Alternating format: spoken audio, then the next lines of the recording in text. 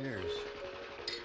Breaking Bad is definitely a landmark in TV history. To someone who grew up watching the serials of the 1960s, a show with that level of technical and thematic complexity would be somewhat surprising. There's no doubt that television as an art form has grown and improved over time through continuous experimentation with the format. Breaking Bad didn't come out of nowhere. Vince Gilligan and the writers of Breaking Bad built on the work of the great shows before them to make something that took full advantage of what makes television unique. Since its inception, the rules of television forced producers to adapt to the unusual nature of the format. Unlike movies, TV competed directly with other shows. Changing your mind was as easy as pressing a button. Borrowing techniques from serial and radio, TV writers fought for the attention of viewers in a way movies didn't have to. Early TV showrunners used cliffhangers to ensure viewers kept coming back. To appease shorter attention spans, every show had its own contained, episodic narrative structure. Be sure to be with us again next week at the same time. What makes Breaking Bad so groundbreaking in particular is how it took the constraints of the format and used them to its advantage. Cliffhangers became an opportunity for the show to reflect groundbreaking character changes. An episodic narrative structure means that the show is rich with short stories that stick with the viewers and deepen our understanding of the characters. Many episodes are self-contained stories that don't directly move the plot forward, but give us insight into character dynamics and indirectly raise the stakes for the show as a whole. Most importantly, Breaking Bad took full advantage of the most important asset television has: time. While Michael Corleone went from an unassuming idealist to murderous gangster, it almost seemed like his destiny. He was part of the family after all. Walter White, however, had much further to fall. The medium of television gave the creators the time necessary for Walt's dramatic change. By the final season, longtime fans of the series had spent years of their lives invested in Walter White's transformation from Mr. Rogers to Scarface. The entire series built up so much tension that the catharsis of finishing the series is virtually unparalleled in most other popular entertainment. The point is, Breaking Bad was great because it understood how to use the medium it was written in, and the same goes for any other format. Like the early TV viewers of the 1950s, we are living in the early years of a new medium. But instead of the medium of television, ours is the internet. Though some may not look at the creation of internet content as much of an artistic endeavor, online creators are nonetheless making similar creative decisions about their cinematography, editing, and even narrative structure based around the medium. Some are cleverly harnessing these constraints and using them to their advantage. Hello, John. By now you have received my message that we will no longer be communicating through any textual means. Like television, the internet as a medium gave way to a new set of creative challenges. For the first time, the medium itself gave the consumer the same level of access and distribution as professional creators. What he has is an internet connection and a crappy camera from Walmart. And that should be enough. And I think right now, because of technology, for the first time ever, that is enough. Internet creators don't just compete with each other like television does with other shows. People producing content on the internet also compete with a consumer's own friends and family. This distinction has shaped the style and format of internet content. It's the relationship that young people have with content that they see online that they choose to watch versus the content that they see on TV, which is fed to them. What's up, guys? Welcome back to Dudes with Clothes On.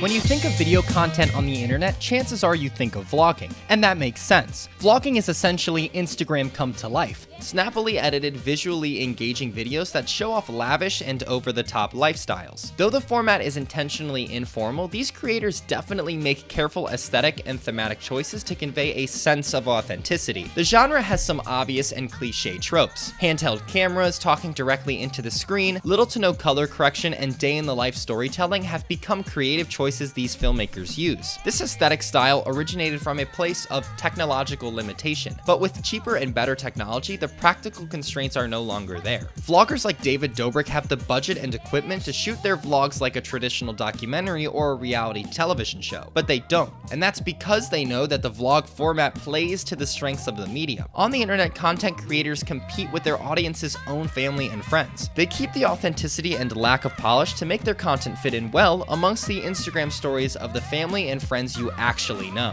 Dobrik is a great example of someone who has really captured this style. His vlogs are flashily edited and focus on a lavish lifestyle, but at the end of the day, they rely on the authenticity of a group of friends having fun. His episodes feature a wide-ranging cast of characters, each with a particular brand. Dom is a player, Jason is old, and Josh is a washed-up actor. The semi-scripted format, combined with the authentic feeling vlog aesthetic, blurs the line between staged moments and reality. Clickbait, clickbait. Oh my god. Oh my god. Holy shit. Get a thumbnail, quick, get a thumbnail.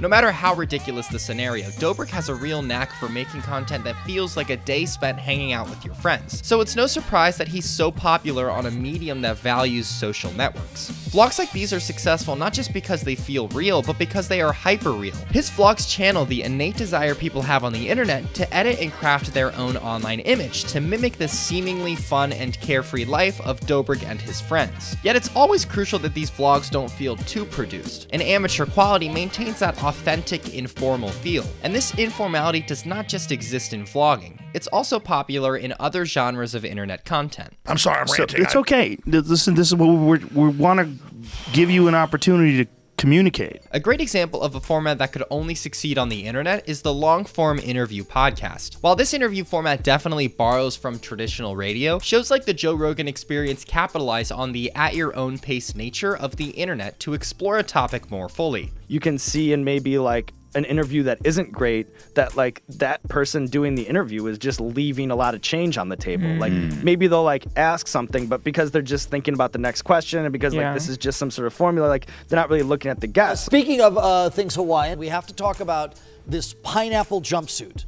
Oh, we do have That's fantastic. Wow. We have to talk Yes. about it. Yes. So nice. Rogan and other podcast hosts present their interviews not as formalized interviews, but as conversations. The advantage of this style is that guests relax and often say and do things they wouldn't normally do.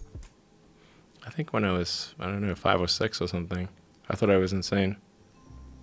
Ideas get fleshed out, and we get a seemingly more honest look at the interviewee. It's nothing like the traditional talk show. You can kind of see like maybe they kind of wanted that topic to be explored a little bit deeper. But it's important to remember that this style is still an interview tactic. While it seems unproduced and unpolished, it's no doubt a conscious decision on Rogan's part to elicit a specific reaction out of his guests. This informality, authenticity, and on-demand availability makes these shows perfectly suited for the internet. Their success makes sense on a medium where people expect transparency and love discussion. Self-expression and personality thrive in the podcast format and on the internet in general. People on the internet simultaneously play a character and act like themselves. These podcasts further blur that line. While vlogs capitalize on the image making of the internet and podcasts capitalize on self-expression, a third genre capitalizes on another equally important part of the internet. Hey everybody, welcome back to another episode of Kickstarter Crap. Hey little stinkers, and welcome back to youtube.com. What's up, Greg? Welcome back to my channel. What's up, you beautiful bastards? Hope you're having a fantastic Tuesday. Welcome back to the Philip DeFranco Show. Commentary channels are another genre unique to YouTube and internet content. Whether they're political, humorous, or dramatic, they all take advantage of the medium in a similar way. Like vloggers, commentary channels speak directly to the camera as a way to incorporate their viewer into the broader conversation. Channels like iDubbbz, H3H3, Drew Gooden, and many others engage in pre-existing discussion about news or internet content. If a podcast is like a social media post and vlogs are like somebody's profile,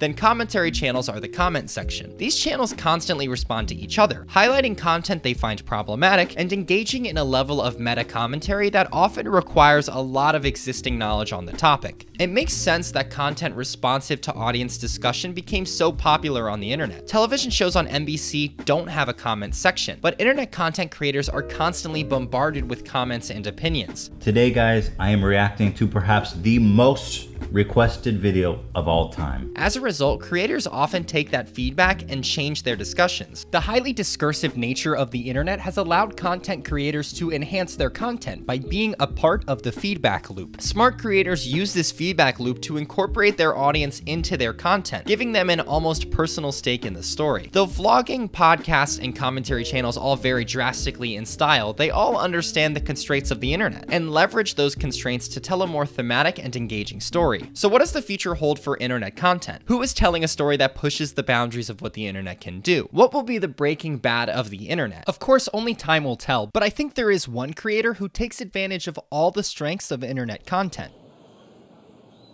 Shane Dawson. Then in some quick industry news, we should talk about Shane Dawson. Shane Dawson is the king of YouTube. Shane Dawson. Shane Dawson. Shane Dawson is doing a documentary on Logan Paul's brother, Jake Paul. Okay. But in the past year, Shane Dawson has definitely challenged our assumptions of what internet content can be. These whole documentary and series have just been over the top. It's really amazing to see that this has become kind of a site-wide event. So I watched The Mind of Jake Paul, like all of it, which is weird because YouTube drama, not a big part of my life. But I was interested in this because it looks like we're living in a time where the entertainment of YouTube's starting to become more legit. Shane's long-form documentaries on controversial YouTubers and conspiracy theories get as many views as primetime television shows. In a space that's so diverse and fragmented, the videos seem to unify the community. But as of recording this video, it's at 7.8 million views, and it's such a big site-wide event. We usually see a drop in the number of people watching our video during the first 2 to 3 hours of release of a Shane Dawson video. In these videos, Shane Dawson borrows the techniques of commentary channels, long-form podcasts, and the vlog to tell his story. Like commentary channels, Shane saw the cultural relevance of this topic and seized the opportunity. By entering something ongoing and incredibly popular, the docuseries was thrust to the forefront of internet culture. Not only did he enter and provide his own take on the discussion, he went to the source himself, creating perhaps the most complete and valuable entry into the discussion. Shane actively participated and even edited later episodes to respond to up-to-date criticism. Because Shane is not just releasing a finished 8-part series, he's editing it and adapting it in real time based on the response from the community, and the community is responding to his response, and it's a self-fulfilling cycle that never ends. This technique invested the viewer in the production of these videos, and this participatory storytelling suits the internet perfectly. Then, in another bold decision on Shane's part, he decided to make the series extremely long form, an 8-part series totaling about 7 hours of content. On a platform known for short, snappy videos, this change gave him the time to delve into the matter thoroughly. The informal one-camera setup, coupled with the fact that he kept roughly 1 interview per episode, kept his interviewees relaxed, much like how people feel on the Joe Rogan Experience. While his conversations were no doubt edited, the internet allowed him to slow down the conversation and have a full picture of the situation, providing many different perspectives. Finally, and most importantly, he intentionally filmed using vlog aesthetics and editing that captured the advantages of the medium. By speaking at the viewer, Shane engages the YouTube community in a very YouTube-specific way. It seemed only fitting to investigate Paul using Paul's own format. Yeah, because I'm normally the one with the camera. Yeah. The vlog aesthetic gave that same friendly feel we get from internet creators like David Dobrik. The format stays the same, but their lives get stripped of much of the glamour. Silence is not cut out, the camera is less frantic, and the subject matter is much heavier. Shane picks apart that seemingly authentic vlogging style of David Dobrik and Jake Paul and exposes how scripted and stale those lifestyles can actually be. Pretty much everyone that's a little bit older knows that it's all fake. In doing so, he ironically creates something even more authentic, a story even more suited for the internet. The reason this series had so much authority and worked so well was because Shane produced it so authentically. At its core, it was about understanding a person, and what better way to do that than as friends hanging out and having fun together. Shane's series might be the first of its kind. I certainly can't think of a vlog series that's not only so widely popular, but boasts this level of technical and thematic complexity. Shane Dawson has done so well on YouTube because he understands the stories the internet thrives on and the techniques necessary to tell them. So maybe looking at something like Shane's vlog through the lens of the medium explains why the series was so popular when it came out. And maybe like the writers of Breaking Bad, Shane captured how to use his medium to craft a message. Or maybe the format of internet entertainment still has a long, long way to go, and people are gonna get sick of some guy online telling you what to think. But I sure hope not. One of the many benefits of the medium of the internet is its accessibility. The drawback is that it's almost as easy to make low-quality content on the internet as it is to consume it. When it comes to something like video editing, I don't want to waste time trying to decide what content is worth learning from. If I'm going to learn a new editing software, I would enroll in a high-quality and efficient editing tutorial online, like the Adobe Premiere Beginner's course on Skillshare. Skillshare has over 20,000 high-quality classes on many topics ranging from editing to creative writing. The first 500 people to click on the link in the description will get 2 months of completely free access to Skillshare. That's editing tutorials plus thousands of others from marketing and video editing to photography. Thanks for watching, and a big thank you to Skillshare for sponsoring this video.